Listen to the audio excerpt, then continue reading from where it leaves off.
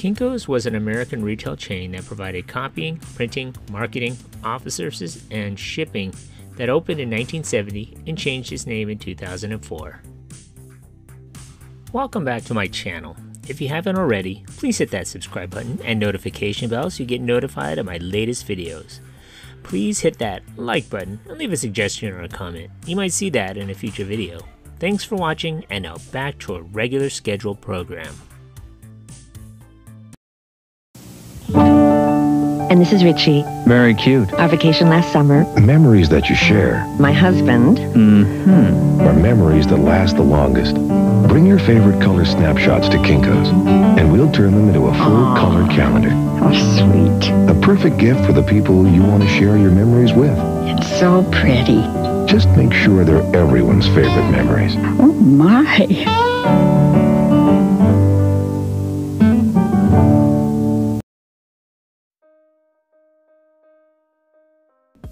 In 1970, Paul Orfalea launched Kinkos with a $5,000 bank loan.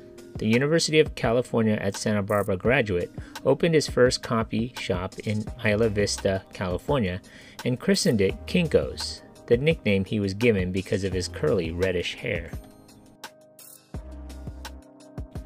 The first store which he leased shared a space in a building that housed a hamburger stand.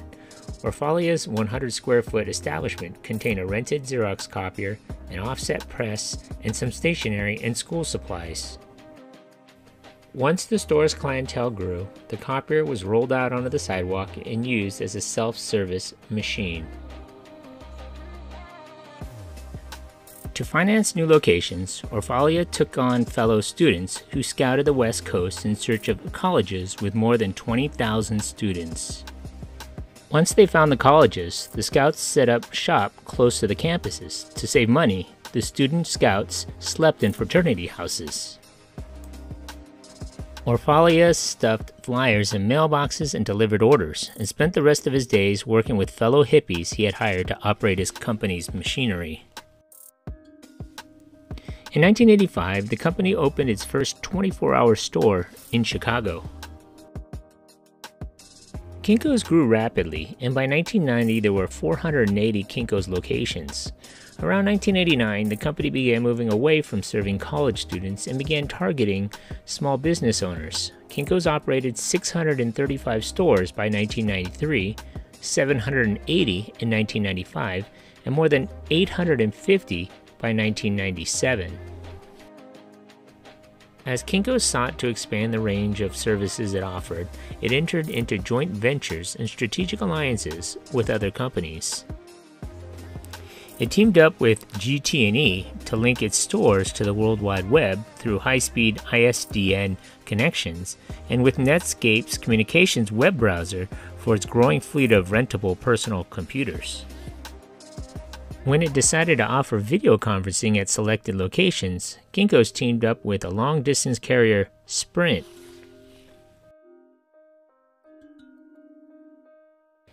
In 1997, the company obtained much-needed financing from its expansion strategy when the private investment firm of Clayton, Dubilier, and Rice purchased a 30% interest in the company for $214 million. The investment was expected to help finance Kinko's international expansion and its ongoing penetration of the U.S. market.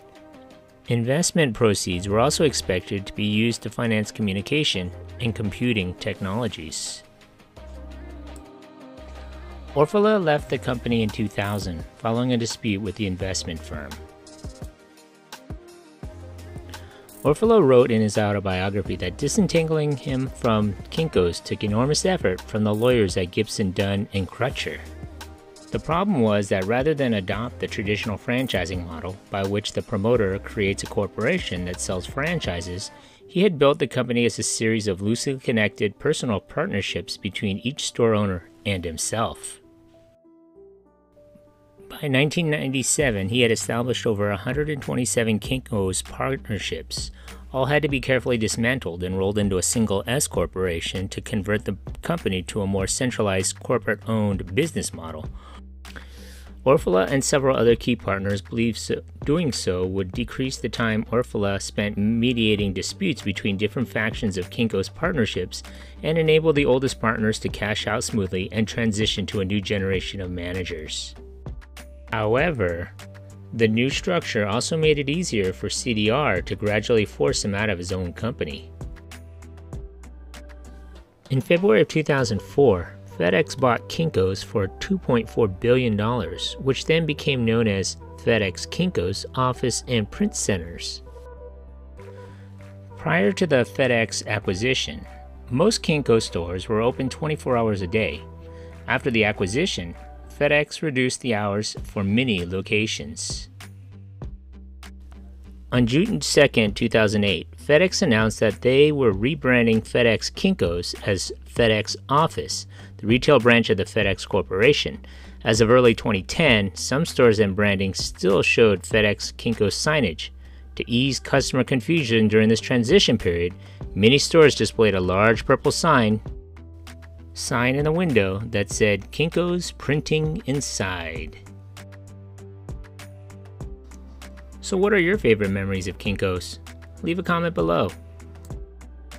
For me, it was during my college days in the 1990s, doing the midnight run to Kinkos to copy my friends' textbooks so that I could save money by not having to buy the book. At its height of popularity between the late 1980s and mid-1990s, Kinkos outlets in urban centers across North America were catch basins for writers, artists, anarchists, punks, insomniacs, graduate students, DIY bookmakers, obsessive-compulsive hobbyists, scam artists, people living on the street, and people just living on the edge. Whether you were promoting a new band or publishing a pamphlet on DIY gynecology or making a fake ID for an underage friend, Kinkos was the place to be. Thanks for watching. Hey, if you just watched my video, thanks for watching. Hit that like button and please subscribe to Eric C. Productions.